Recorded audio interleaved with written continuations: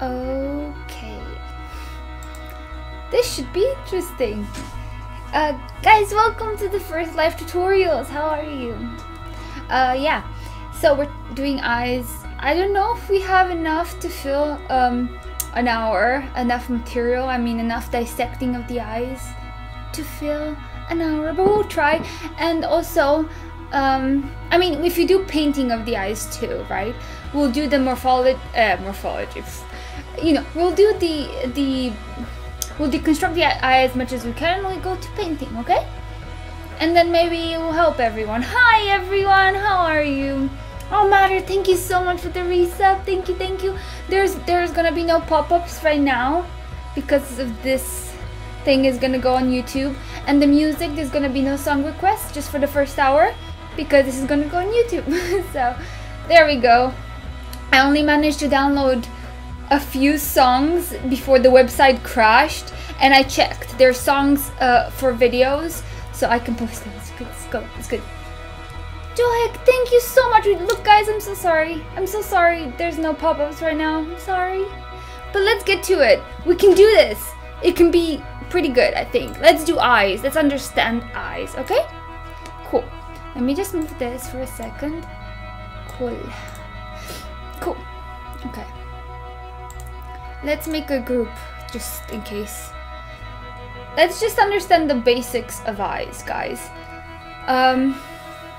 Let's do a color like a fleshier color, more like orange, I think, maybe a brown. Very saturated, maybe a redder tint. That's what I'd go for, I think. Anyway, yeah, understanding an eye. It's quite a lot simpler if you start at least envisioning a circle. This is a full frontal view, right? Ah, so cool. And then build upon it. You can see this is from the front. The upper eyelid should always go over the lower eyelid. See, it like wraps over it. And here, I mean, sometimes this goes over like that, right? Sometimes the inner tear duct is very not visible, but usually you have something along the lines of this.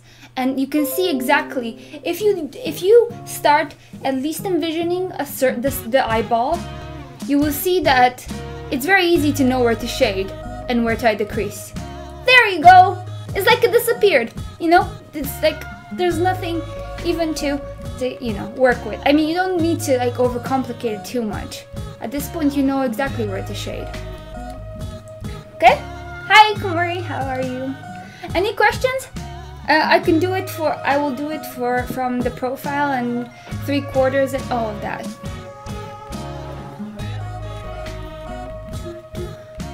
Let me just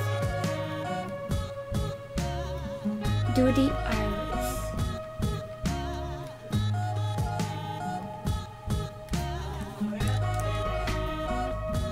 And then starting again the same way with the eyeball. Hi, Frapser. You should put this song a bit more low, of course. There we go, let's do it. I hope that's better. And from the profile, you would have to start with the, also, there's a plane here, you know, the waterline. There's like, think of it as the thickness of the lid, right? It goes like this here. And it also, you also see it from on the upper lid, but you will see it more if you look from below, right? Okay, cool. I didn't know, but hopefully it's fine now, the music. From the the profile, it does really help to start with that inner, with our waterline plane that we were discussing, and you would, since it's from the profile, this eye, you will see a lot more of the inner tear duct waterline, so to speak, and a lot less of the ones that, think of it as one of those domes, like that. Like that, think of it like that. This is what you see. This you see a bit less of. This is dependent on the eyeball itself. But yeah, that should help. And yeah.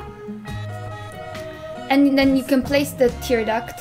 It's usually here in between the eyelid and the upper eyelid and the lower eyelid. It's better, right? The music. Do tell me, guys. Do tell me. And then like that. See? Oh, okay. Wait 1 second.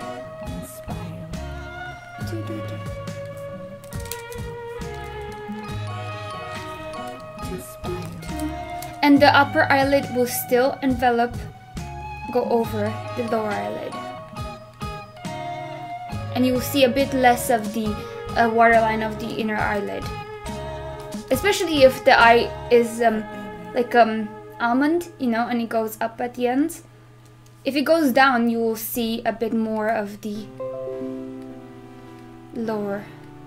See, if it goes down like this, you will see more of this.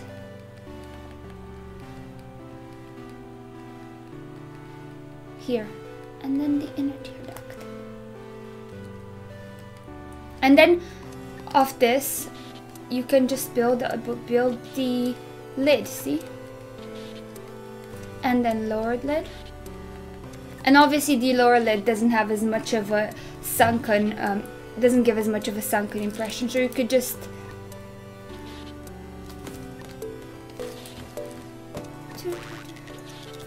like that. And the eyelashes are usually, you know, they don't start on the waterline, for the record, right? I always tend to make this inner waterline a bit darker, but sometimes, a lot of the times it's lighter. But yeah, it helps me if I start making it darker. It helps me understand the shape of it, you know? See, it becomes very apparent where the eyeball is if you start with it. Hi guys! I assume this would go a bit lower, further down. But overall, if you do start with a circle, it will tell you where to shade. See, let's go with this one. Let's add the iris. And as you can see, it's pretty easy at this point to build the rest of the eyelids, okay? Look, you don't necessarily have to shade from here, but you could. It's a very good indicator of where to shade though. You shade here, because this is a sphere, and you shade it like a sphere. That's where the most white will be, right? Where it bumps up the most. No, not yet. Not yet. We're starting with the eyes and the facial, like, we're starting with eyes, ears, noses, and then we go to face, then we go to body, stuff like that, right? I would, here, at this point, I would erase what I don't need. I would erase what I don't need like that. Still keeping an indication that the upper eyelid goes over the lower eyelid, because I think that shows an understanding of the eye, and I like how it looks. You know, it looks more three-dimensional as a guideline to keep it. I like to keep it basically. And then usually,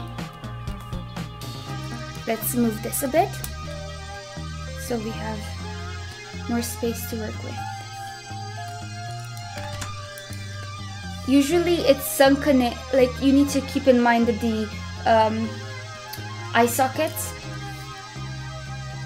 I don't know if any of you have a skull, a gyps skull, or any sort of skull you can buy. You should probably get one, you know, so you can draw off it, and then you understand better how to shade these sockets. But usually they're quite hollow, and you have the beginning of the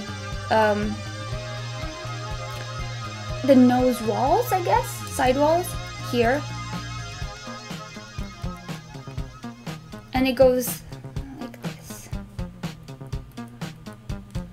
And then the eyebrow starts usually, it's kind of rims. It's kind of like the rim of the brow bone itself. I think of it as, you know how beauty gurus say the eyebrow is like the frame of the face? It's more like the frame of the eye, but it does help with everything for sure. And it's like literally the frame of the brow bone, in my opinion. It usually wraps around here like that. There's usually also a dip here for eye bags, I guess. Hello guys! If you have any questions, please make sure in the chat to tag Miori, @Miori, and then I'll definitely see them. How do you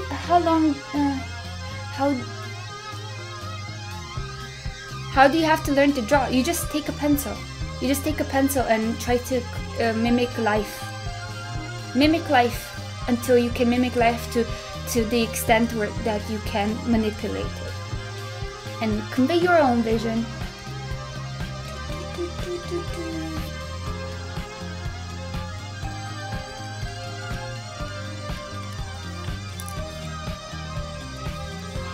So yeah, usually there's a bit of shading here just because there's a meatier part, but most times it's just, this is the brow bone, so we are just, and you can tell this is the eye socket. This part, all of this around it is where the donut outline is bone. Okay, this is the hollow, and it's also where the eye socket is, and I think it's more tinier a bit like that. And that's basically, you need to have certain understanding of the bone structure below the head. That's why I recommend you do get a skull so you could draw. Are you going to explain the eyebrows too? Yes. The eyebrows, thank you for asking. Eyebrows always rim the brow bone, so you need to decide the shape of the brow bone, right? You could have, let's do this side. This brow bone could be a lot more higher, making for a straighter eyebrow, you know?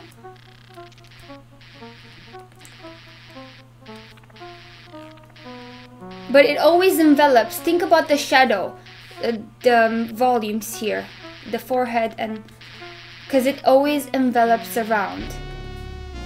Here, for instance.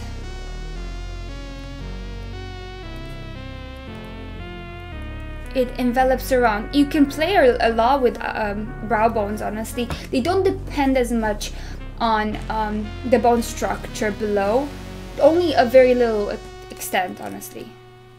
That's why, you know, you can shape them yourself, right? You can pluck in different shapes. There's quite a variety. But always make sure you think of it as, you know, it's supposed to wrap around. Like rim the brow bone. Are you using standard pencils from Photoshop? You can download the brush I use by typing exclamation mark brush here. How would an eye from the profile look like when it's looking forward? Let's see. So I recommend you start with the circle. From the profile, you would see a lot more of the waterline and a lot less of everything else. This is like, again, it usually goes a bit like out towards the waterline. It usually goes a bit like that. You can separate it, the eyelids, and this will always go on, the upper eyelid will always go on top of the lower eyelid, even from the profile view, like that. And then you add the crease, the eye crease, if you wanted to. Monolids are very beautiful. You could keep it without that lid.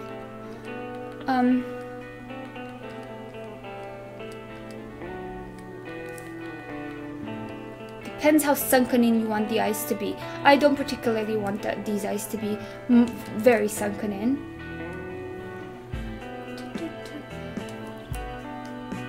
What opacity flow? Everything is set to pen pressure on this brush. And then start shading at the further from you, and keep in mind that all of this is a sphere, right? Shaded like a sphere, you would a sphere. But obviously we do not care about things that are behind bone, though they do not really help us. So that's how I would look. And looking front, the thing about the iris, it does bump a bit. It does create a sort of, it doesn't flat out follow the shape of the sphere, the eyeball sphere, right? It goes a bit outwards. It bumps like that. And usually what it does with this is create its overlap with the inner waterline, which is let's see, this bit. So this bit in the inner of the eye, that's the inner waterline, right? Anyway, it overlaps here, as you can see, and usually in most lights makes something darker, so it seems like it's darker. And also the iris, right? No, the pupil from this side is usually, it just doesn't sit exactly. You need to think about it as a 3D object. As far as I observed, which I'm not the best expert at this, the iris has a layer of, I don't know what to call it, but then that's where the iris is, right? But there's this watery sort of outer layer. You can see it in cats very easily. Yeah, basically. I always put the iris looking a bit like towards the this side, wall of the, you know what I mean.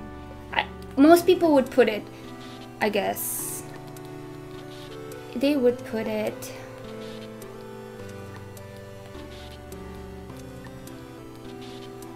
here. I think from what I have observed from life, it is usually placed more like this, not as much far out, you know, because it doesn't sit on top. It's inside the iris. I hope that explains it. The lens, I guess so, yeah. Cornea, yeah, exactly. Obviously, my anatomy skills are rusty, but the most important thing I can think of to advise to people is, you're sitting at a coffee, table with your friend. Look at their eyes.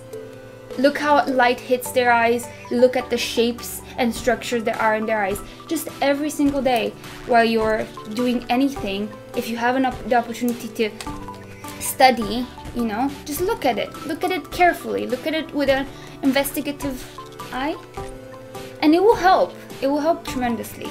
From the profile looking forward, I think this would be it. And as for the brow bone, again, it's a structure like this.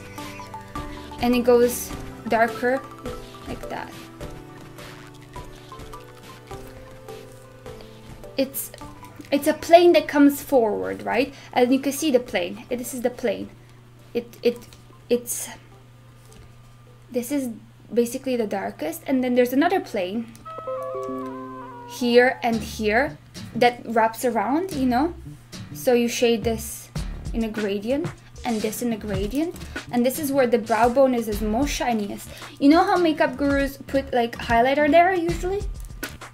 That's the place where you would put highlighter if you were makeup artist. And the brow bone usually starts like that. It usually envelops that, once you decide where the brow bone is, it usually envelops that. But honestly, not like this. Never mind. Obviously, I made a mistake here. It would envelop it more like this from the profile, right? And this would be shorter. So yeah. It's possible that this would be like that. I think this would be like that. More shorter.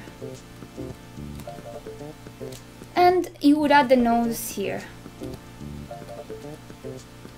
As you can see, this eye is very open. I would tweak it, definitely. But I think it illustrates what I'm trying to say. Any other questions? Painting an eye is pretty simple usually. You just do what I did here and you add more color to it. There's a lot of blue tones because the skin around the eye is thin and under the eye you have a big density of veins, right? Yeah, a lot of veins. So it will give up a more bluish tint. Should I move on to painting? I'm not sure if I explained it enough. A lot of eyes do have a certain bump here. There's always... This song was a good idea, for sure. The indication that there's always... it goes further out of your head at the tear duct is always the fact that this is highlighted in most people's eyes. It does... I think the audio is broken. No, it's the song. It's the song. Anyway. That's all we have to work with, because it's free music this time. Oh well. Yeah, so I usually do try to make this up, for instance, a little bit less. Oh yeah, another thing to keep always in mind when you're trying to create eyes in movement, the upper eyelid is the most mobile one, yeah?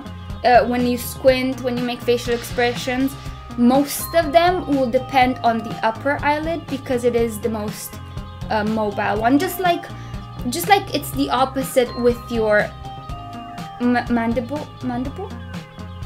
You know, your jaw, I guess. The jaw, the upper part of your bite is not as mobile as the lower part. It's the opposite with eyes, basically.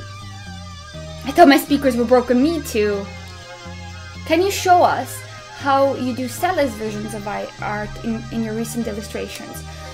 Well, the thing is, yeah, this is more realistic eyes, I suppose. Realistic eyes.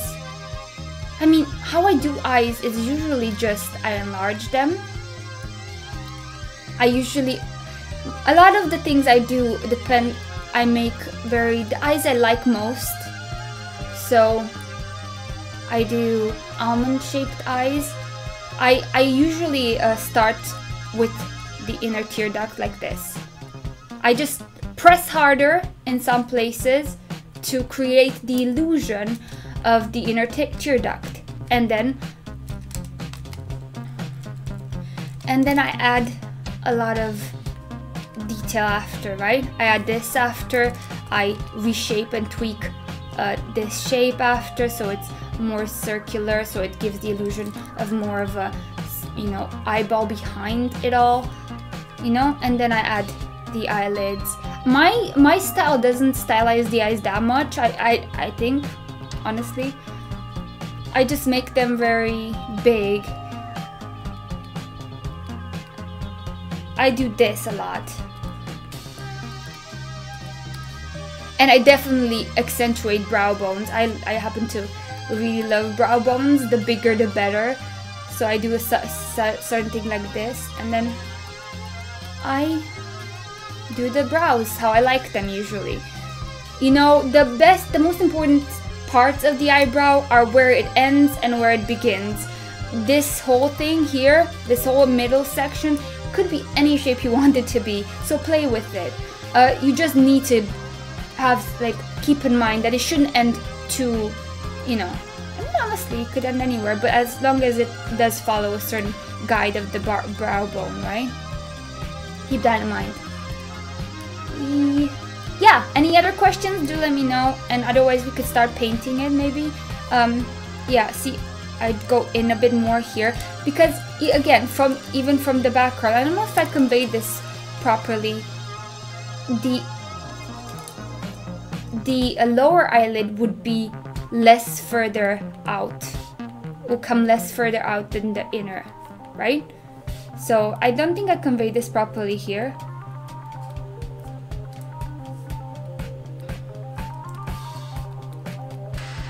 But it would go something like that. with the lower eyelid coming out, like, you know, from the profile. This would be a lot in front of it. And like that.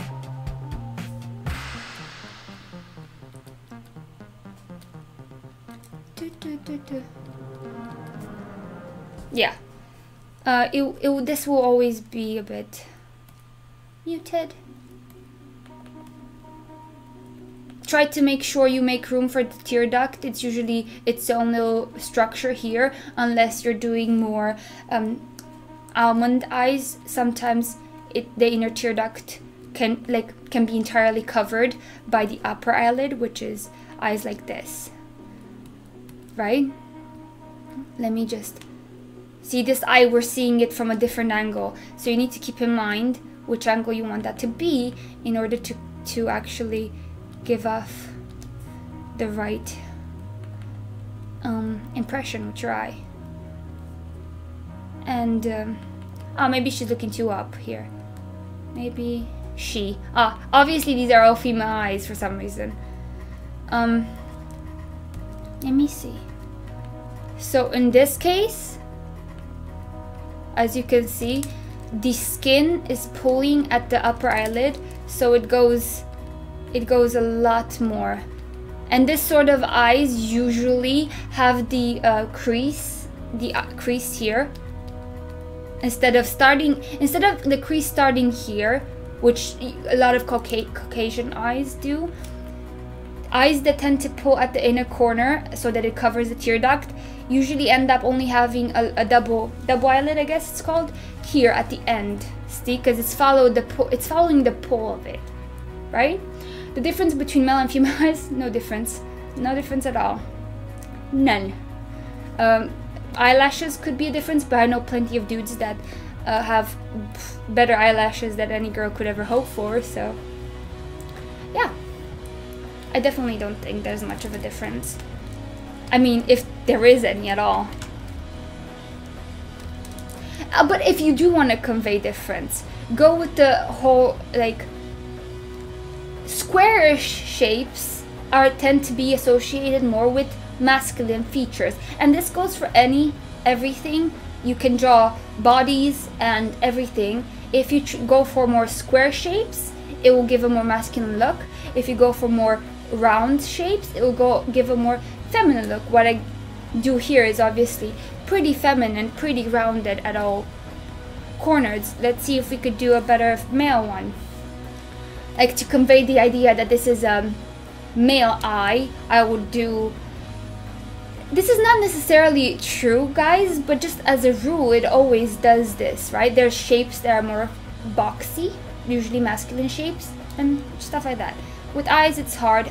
Usually, men have very strong brow bones, like protruding, a lot of them. You know, brow bones are more enhanced on males than on females. You could always play with that. Maybe you could also observe patterns in your own life with the people you have to deal with and see. If I wanted to create a male but kind of attractive eye, I'd go for this shape, which is usually what I go for, I think. Maybe a bit less looking up. Just go for a more blocky shape. See, let me just create the eye here so you understand where I'm building it. When you have enough practice, just envisioning the eye is like the eyeball is enough, and you'll be able to mold things on it. But I would think a more sharp sort of eye would be a manlier eye. Less of an eyelid, more of this sort of like crease, you know? Not as rounded. Let's remove all this. And a strong brow bone usually is what I'd go for. A lot of shadow here, because the brow bone that comes out will cast shadow back to the eye. So basically this whole thing will be a bit more shaded. it's not as open of an eye, you know? Not as open of an eye. And then the eyebrow is important to me. Let me just make sure this is separated enough. Okay. Yeah. The eyebrow, usually eyebrows on males are lower, closer to the eye than on females. So, and I'd go for like, I love big eyebrows anyway, but I'd go for like fluffy but kind of structured, you know? You don't want them to be all over the place. You want them to have some sort of order to the chaos, I suppose.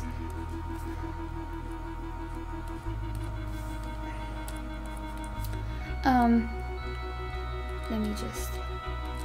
Honestly, I think on males, usually the brow bone covers a lot more of the eye, so you end up getting this sort of shape a lot of the time. That's how and then you can just make eyebrows a bit more like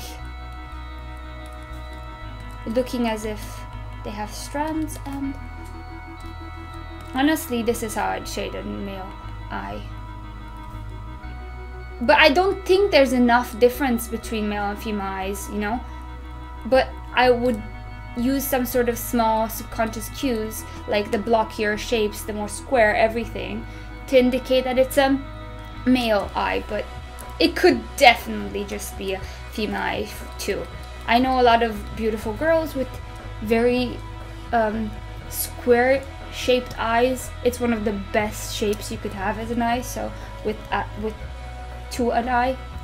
How do you color or shade an eye? Okay, let's go to that. Let me just make sure I've finished this. So see, he's looking that way.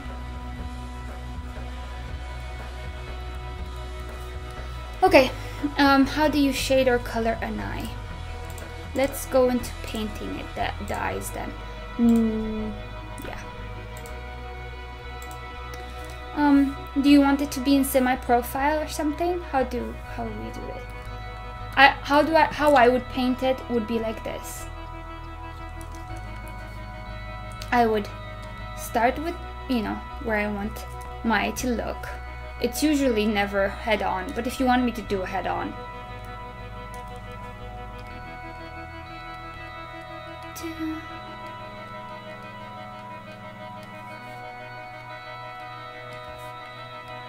My eyes usually always have, I mean, it's kind of true for most types of eyes that they go a bit up at the end of the eyes, but some don't, some point downwards. You can definitely choose your own type of eye, as in whatever character you want to convey. Usually, people with the corners of their eyes down, you tend to see more tame, you know, more friendly.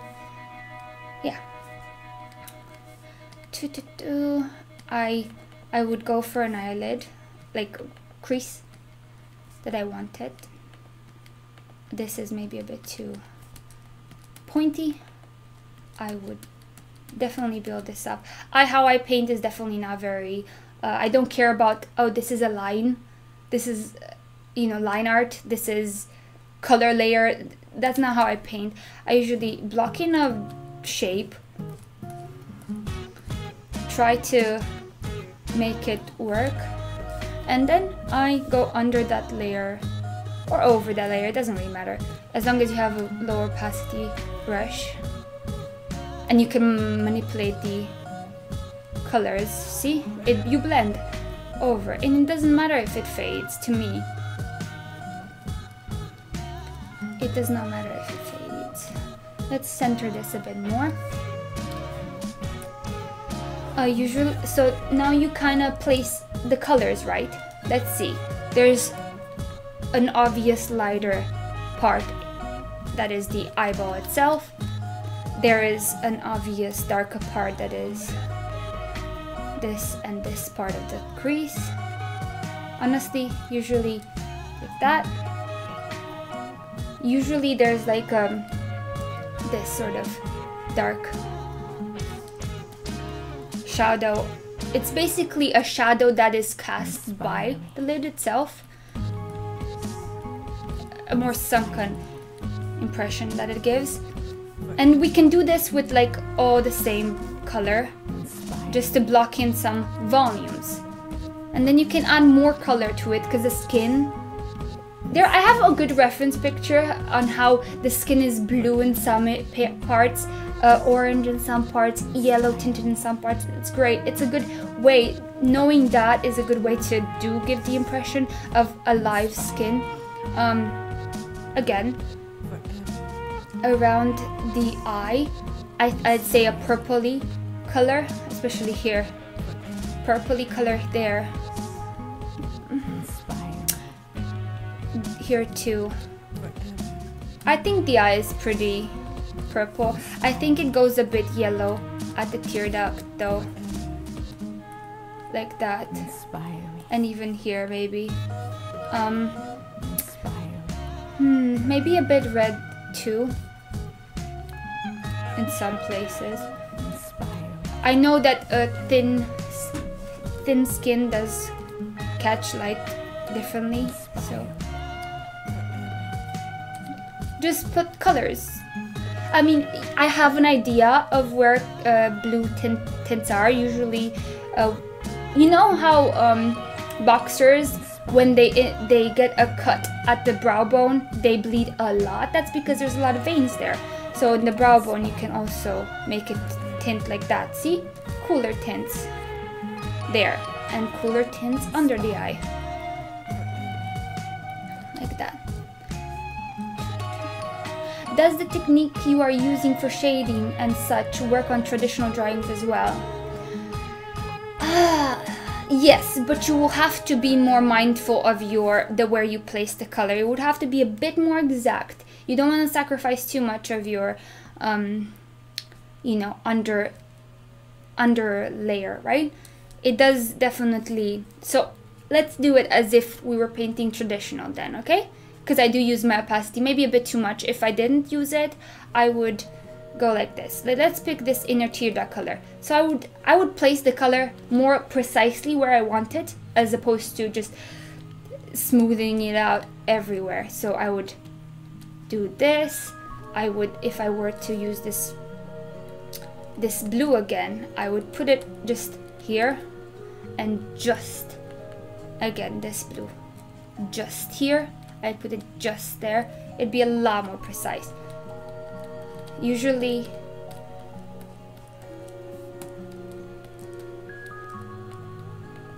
see, you put it exactly where you want it. And I think it goes a lot more saturated in the inner crease. Just paint it as you want it, right? Exactly. Put the color exactly where you want it. Think of it as like chunks of color. So yeah, I'm trying not to use my opacity like this. I'm trying not to do this sort of thing, because you cannot do that very easily in traditional art. I mean, I think you can do that maybe with some mediums, but not very easily. There's also, I think, maybe bluish here. Maybe not bluish. See what works, right? So you convey, just blend. Here, I think this would be a pinker color. As we know, you've seen your face, the inner tear duct would be pinker in tone, but not very saturated. Think of a fleshy pink, for sure. A fleshy pink would be maybe like this.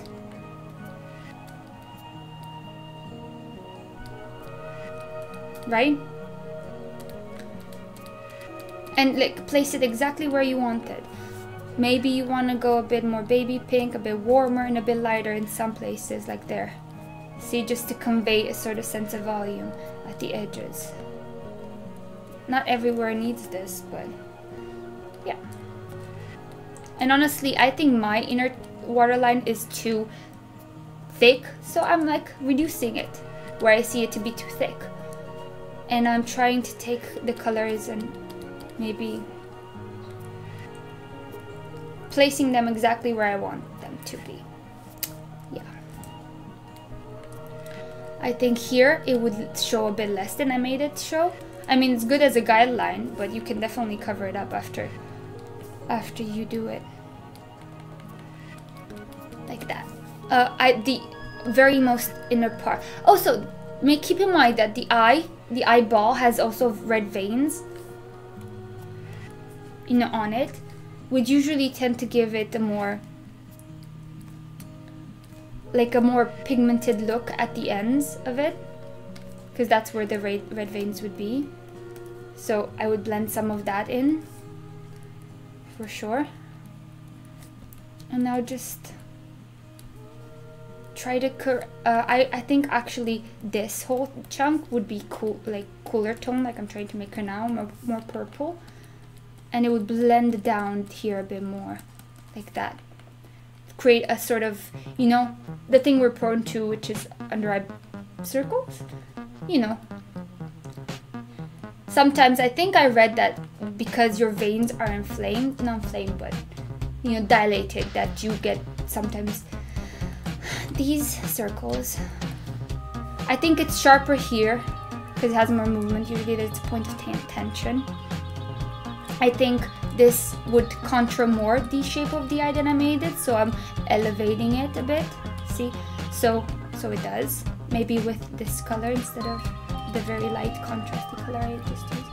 And then blend it up a bit, because it is part of the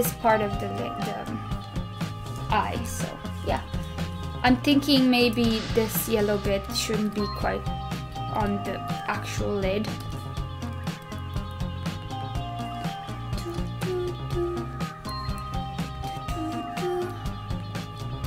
Like that.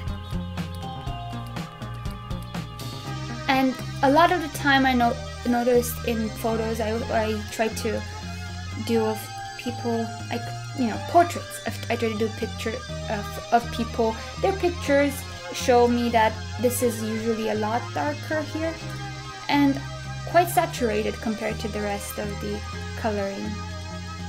Creases tend to be a lot more saturated, and I find. I have no real idea why, but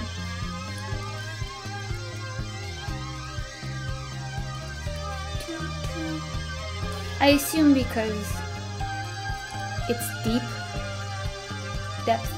The most you'll find that the deeper something is, the more dark the color it seems to be is, you know, like nostrils, super dark because they're super deep.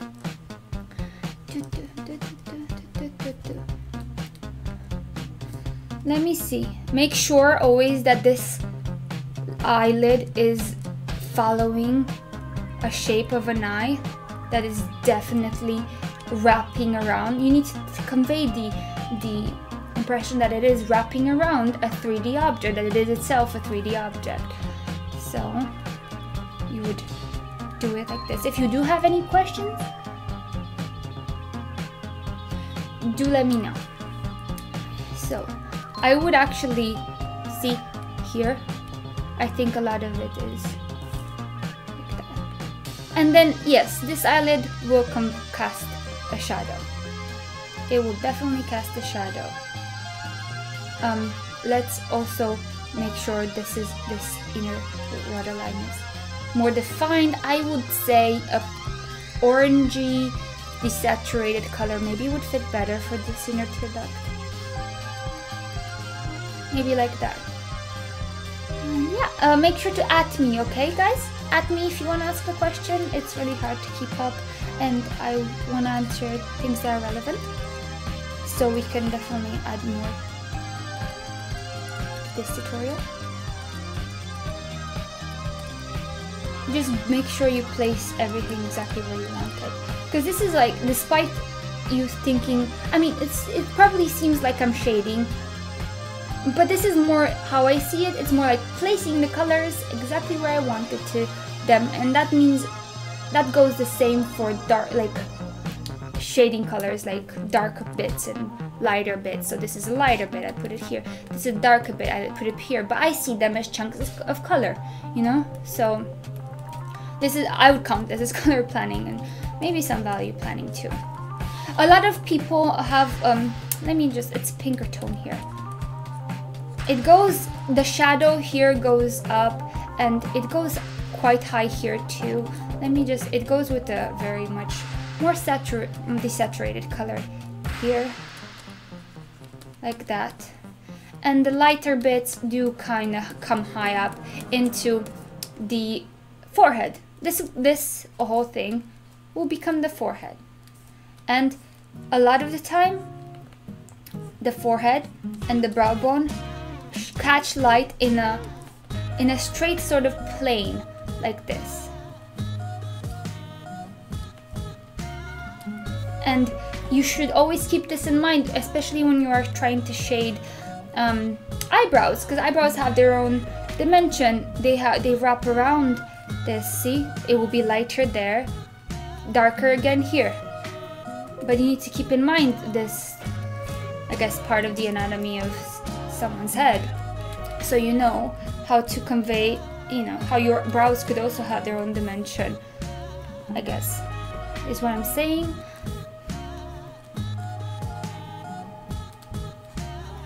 I would make it dark because eyebrows don't sheen this much unless they're very thin and the hairs are basically baby hairs, but it does, you know, help regardless to keep this in mind. And honestly, this is the part what I was talking about. This is where it goes actually darker. Let's make it a bit warmer, so let's use the brow bone. This is where it starts to become the brow, the nose, the wall of the nose, right? It starts to do that. So this is one of the more sunken areas here, and think about it, it casts shadows from the nose too. It's an important plane. So, and the eyebrow, the part of the eyebrow that is found there, you will see that it is most dark here. It will be most dark here, and again, usually a lot darker here. So it does seem like it wraps around again. It's a very important thing, you know? So you make the eye seem like it wraps around the skull structure that is beneath it. Inspire me. Like that. I actually wouldn't have made this brow bone, eyebrow. This eyebrow is so saturated. But yeah.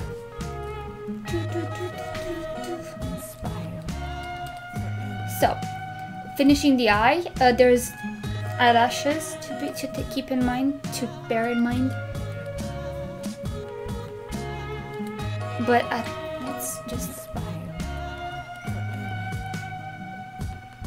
I think we need to give the impression that it's deeper here, for sure, like the crease, because this is a very round eye, so it's important that we shade it properly and that we see the point of tension, which is the skin being pulled back by how round the eye is, I guess. I say I guess too much. No, we don't need it to be that dark because we need to see the lid. And it starts to break apart the lid because there's no as much direction here. So you can convey, like, you can like shade a bit of little structures there, like wrinkles, I guess. But it's just skin pleating, you know, pleats, right? Folds. There we go.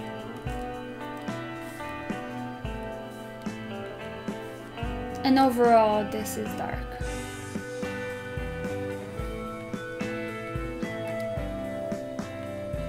And here it will come out a bit too.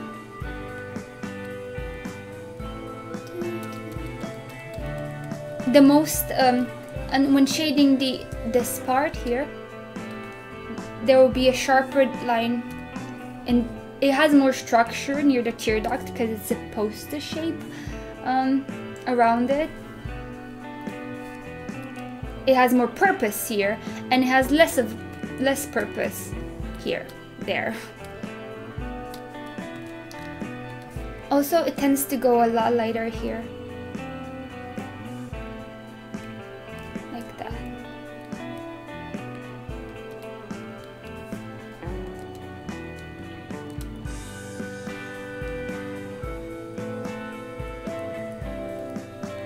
There's the brow bone itself does cast some shadow, so you need to convey that also. And you will find that in picture, the lightest part of the eyelid will always be right here at the edge. That's where it will always be. Unless some people do have it. Now this will for sure be the sharpest edge and the lightest here. And it will indicate that it's coming out, and it will give you, if you remember, like if you observe this and you manage to convey it in your pieces, it will give the eye a certain 3D effect, I suppose. Let me just see where I should take it, how far I should take it here.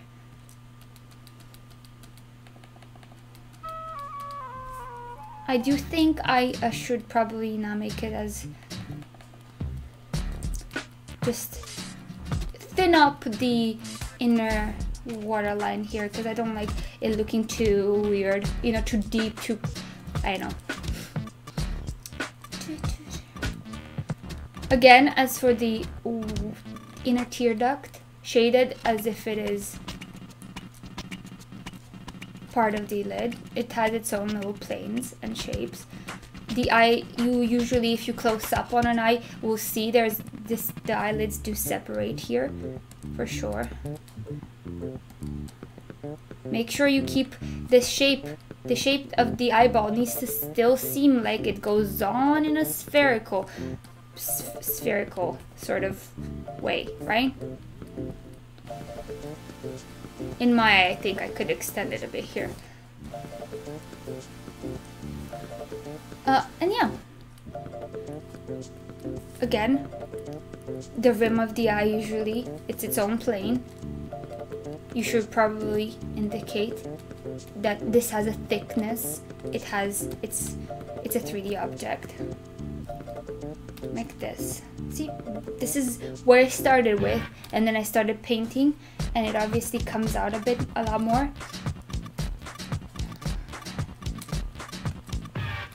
I would use a more desaturated color here. Man, this song is so great.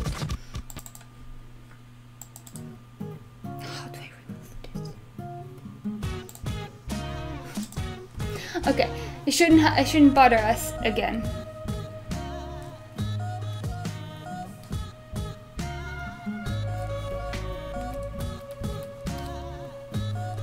At the same time, this is where the cheek starts to begin.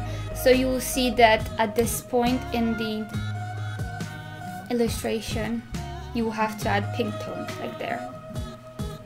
But we're a bit far from there. It usually does go a bit redder here too, between the brows.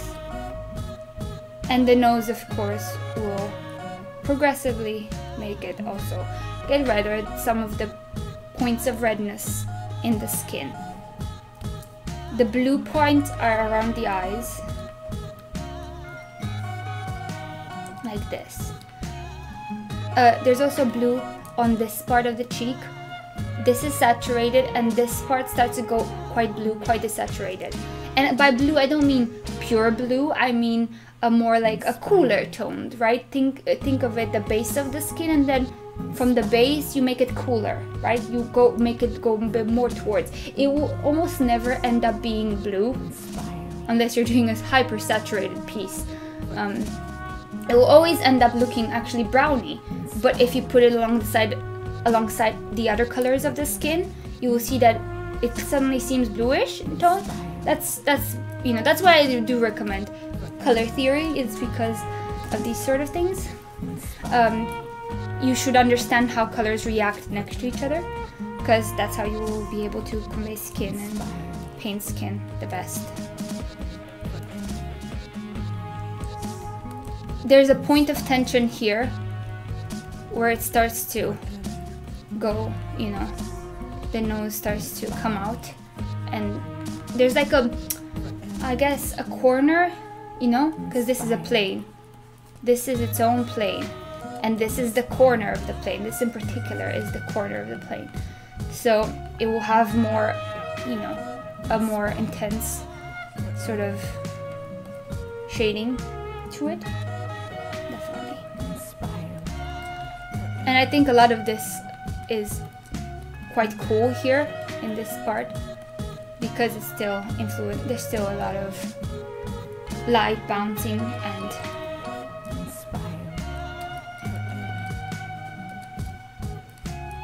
I think this should be lighter here. As for the eyelids, I guess we're doing the, I guess this person, oh yeah, make sure you do convey that this brow bone is producing a shadow on the lid. It's important for it to seem, to basically seem like it's going inside the crease. And you'll see that I only made this throw shade on this side, not on this side, because it doesn't really, like how the light is set up here especially, it's more like overall this whole thing is shaded, you know, it's more like overall everything is here. So, you know, be selective, be observant when you draw portraits, study humans, because you will notice a pattern.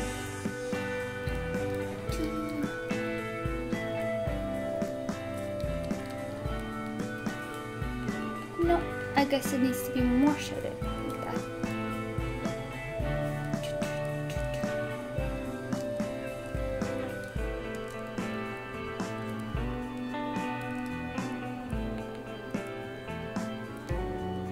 Yes, quite.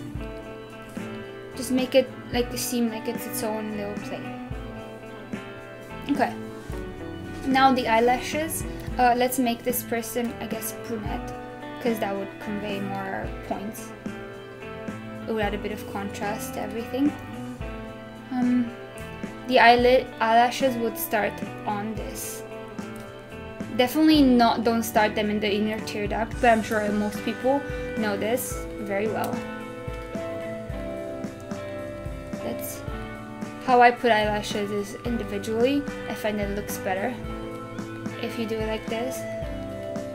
And also, I try to group them. This is a tip for eyelash, is it looks better if there's two next to each other grouped in a way. Kind of like being caught, you know? Tangled, kind of being tangled by each other, you know?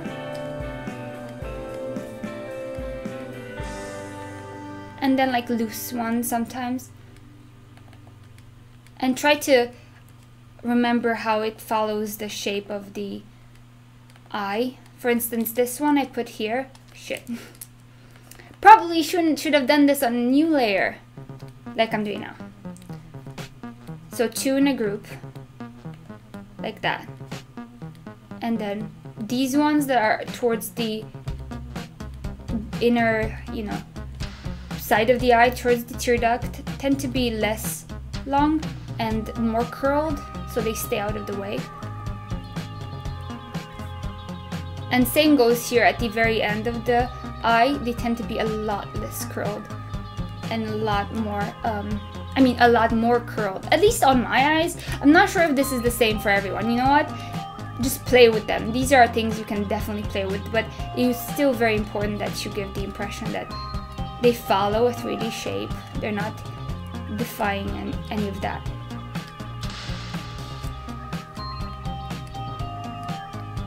I'd kind of work on them a lot more than this, but I think eyelashes are great and very important for femininity, you know, conveying femininity and all that. Let's flip it. Then maybe it will help. See, and this is better perspective here. It needs to go forward more, like that.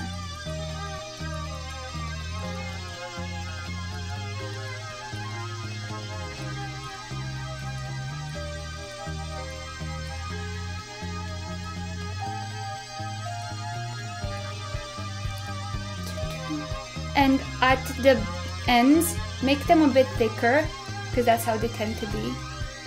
Thicker at the ends. At the base is probably the thing I should be saying. And then, you know, if you look up close to your eye, you will never like, they don't really place in a straight line, only from afar.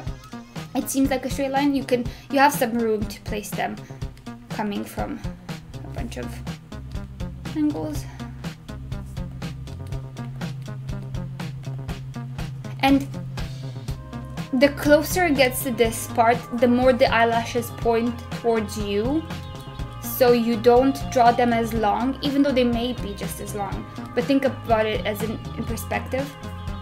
They don't seem as long in this angle, right?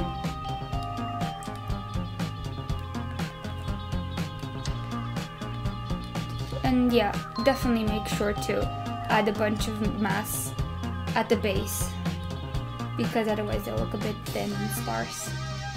You don't want to draw all the individual lashes, you just want to give the impression that they're separated and beautiful and more or less thick.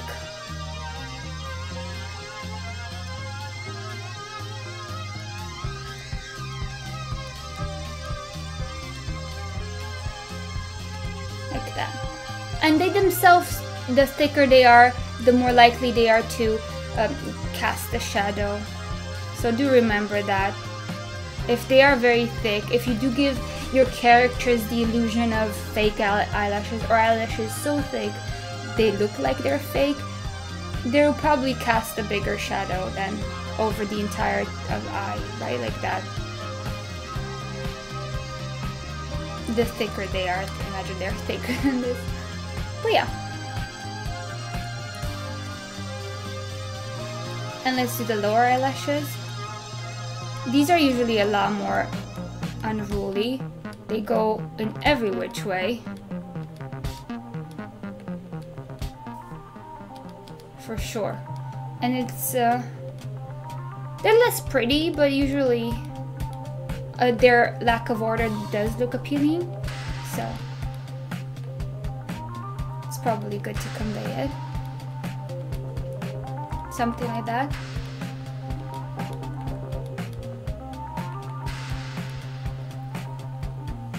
And then we'll move on to the iris soon. But yeah, for the eyebrow, I'd add a bit more to their base, because the base would be thicker. There's a lot of baby eyelashes growing anyway. So yeah, make sure you make it as thick as you want to give a good impression. I like them quite thick.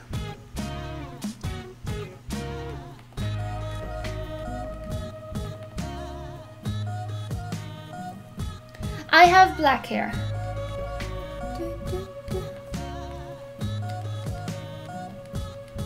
And as for the eyebrows, the hair growth patterns usually go vertical here, and then think of them as like this. They go like this until they reach that.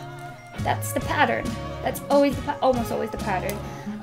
Very few people have a deviation of this pattern. So following that pattern, we start with some vertical lines here, and then think of them as leaning back like this, and until they follow exactly the shape we want. And that's how they are. And this is obviously very rough, but we'll perfect it. And you can always just add strands of hair. If, you know, say this person has long brow hairs, right? Some people have dense, short brown brow hairs, which are basically the best. I have long strands, which means they move a lot and I have to, you know, touch them up or something. Because the longer these strands are in the brow, the more they're likely to just point down sometimes when you wake up and stuff like that. Yeah.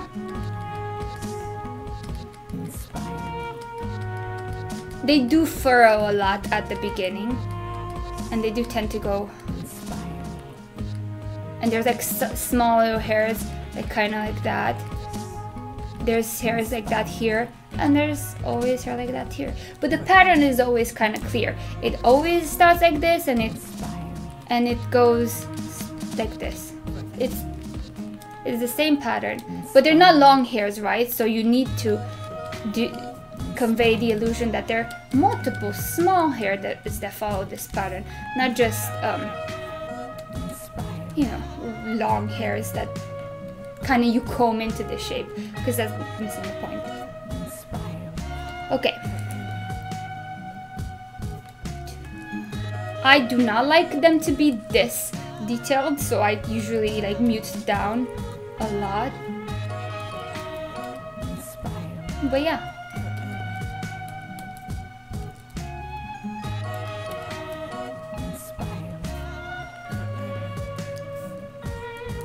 It helps you understand a bit the form of the brows. Okay, now for the, I guess, iris, that's the last thing we have to do also. This here, I guess I didn't convey it properly. This is part of these two lids. So make sure you convey that. I didn't convey it very well, but let's try.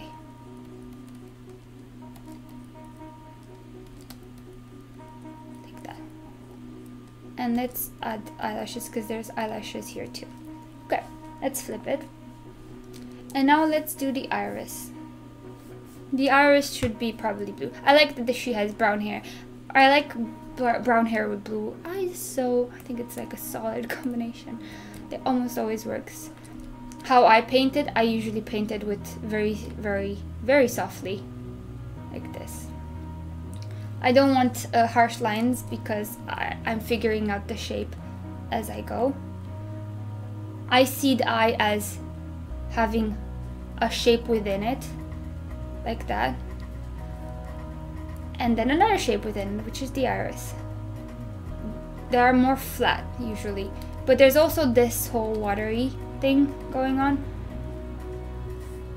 a lot on a lot of people's eyes. The lighter bit, let me just, I don't know if you can see it in my drawing. Let me just fill this in like that and go darker. That will help. Like that.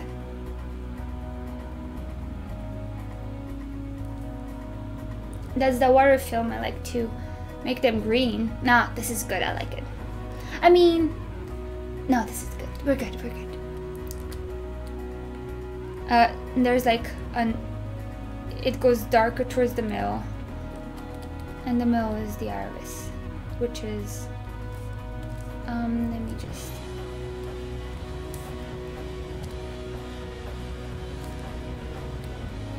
Usually quite. It's black, is what it is. It's black. I don't really like, you know, my characters usually are stylized in such a way where I either sacrifice the pupil or I sacrifice a lot of the iris, so, but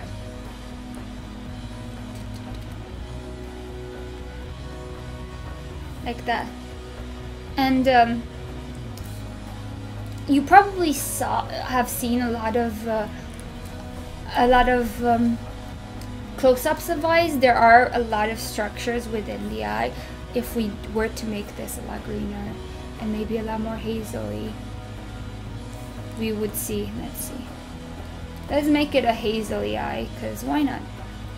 But honestly, just go nuts. It does tend to have a more saturated and darker rim. The rim of the eye is a lot darker usually on most, if not all, eyes. Kind of like that.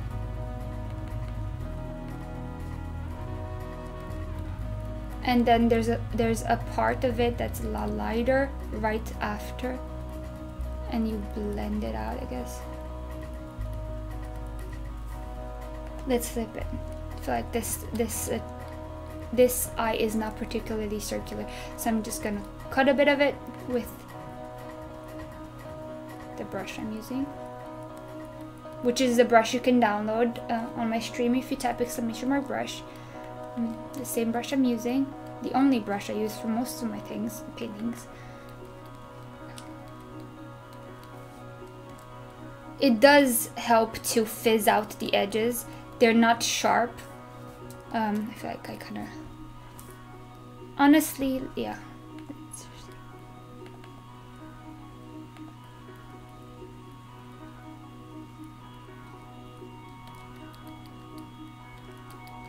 They're like that.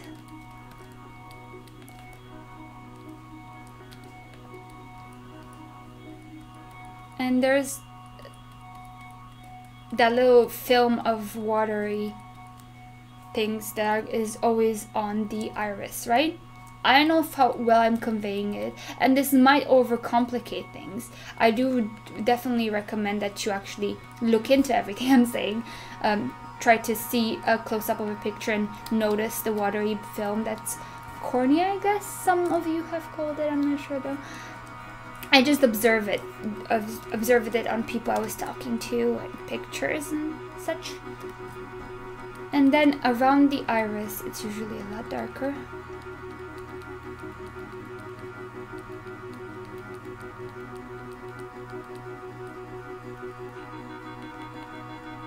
And obviously the iris itself in my picture needs to be very much darker.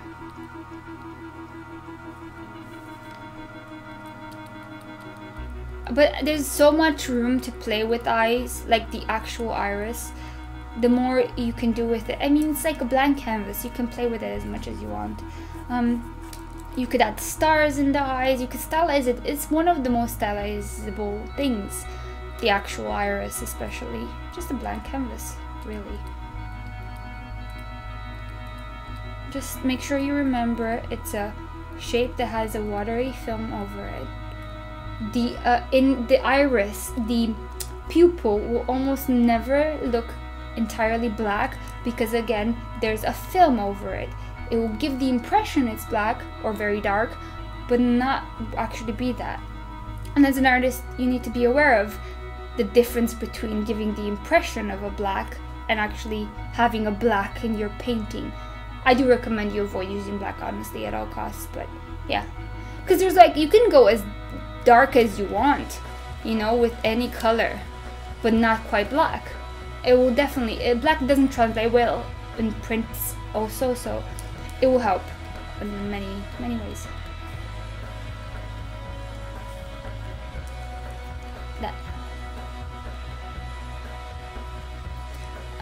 And at this point, honestly, you can fizz out the edges a bit, because unless you're wearing contact lenses, the edges of your eye will not be very sharp. And then you can add the most fun part, I guess, which is highlights. That's how I would do it. You could obviously go a lot more realistic than this. There's a lot of room for improvement in this. But I think it tells you a lot. There's also, you need to keep in mind that this eyeball is definitely itself a 3D shape, and you should shade it. I would go for a shade like this. The upper lid casts a very desaturated color on it, like that. And then from below, you'll see, notice a lot of, it's a bit more saturated, but still on the gray side, and you'll see a lot of this. It starts like at the edge, like that, and then this is part of the lower eyelid now, kind of like that. And it's darker in the shaded parts than it is on the inner waterline. I don't know what to call that part properly. And the light would be most powerful there and there. Overall here, right? Overall here is where the light would be most popular. You could even, I would do this for instance. So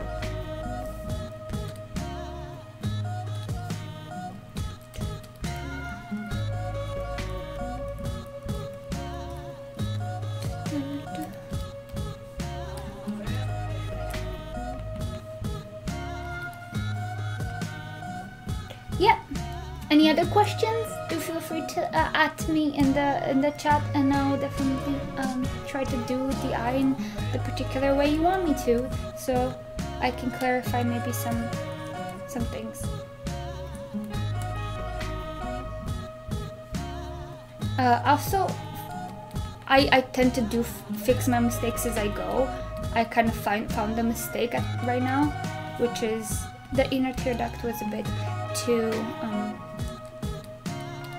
out protruding. It's more like that. Inspire me. Inspire me. It's more like that. What size canvas do you use? And a 300 dpi? Yes, I do use 300 dpi. This canvas size is 3000 by 5000. Actually 5000 by 3000. You know, horizontal.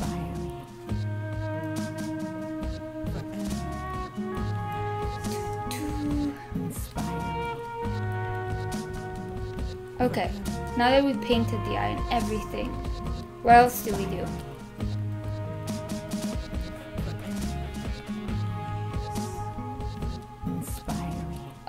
A way you can also show that there's hairs here is like just cutting in through a bit of the eyebrow here.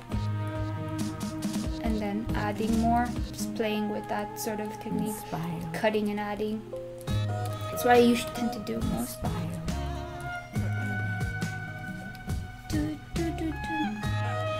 I guess that's it, guys. I mean, to be fair, it's just the eyes. So yeah, if we're done, if you have nothing to do, oh yeah, make sure this here starts being a lot more saturated than I've made it. Yeah, like at the very end. Yeah.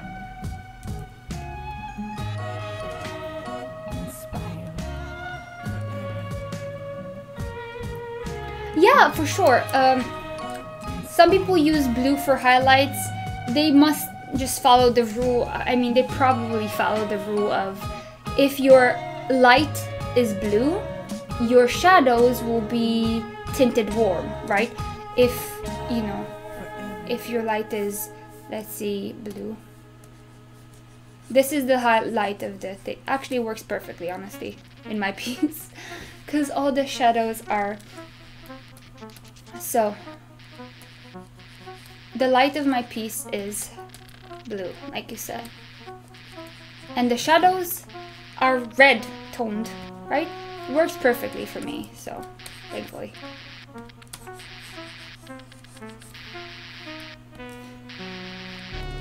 And you just basically from here change a bit there's like a lot of the hot cheekbone catches a lot of light, and as you can see, the light is definitely blue, and this is definitely a red tinted, I guess.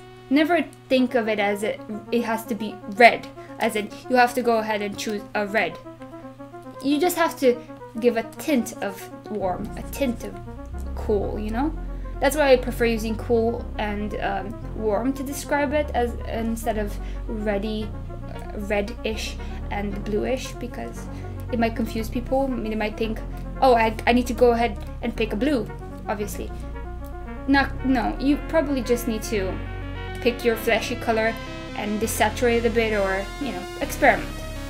What I do is usually pick a blue, and then with very low opacity, I just go over my base flesh color, and then color pick that, and then undo, and then use this, you know. And this might not seem like a blue tint here, but if you go here, it's quite a blue tint compared to the thing I had, right?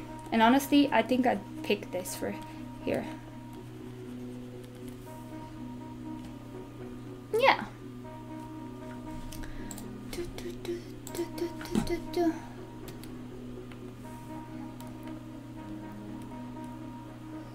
So that's about it, I guess, guys. Any other questions about eyes? Any other way in which you may not understand eyes?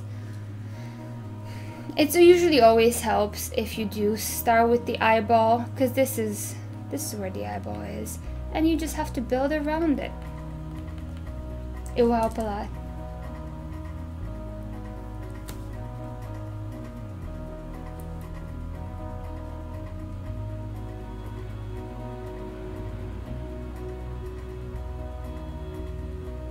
No, I think that's correct. For the most part. You gotta like know a bit. I don't know if that illustrates it exactly. That's more like a template, a reminder sort of picture. It's not as good of a reference as you'd like, honestly. Yeah. I don't see any more questions, so I'll just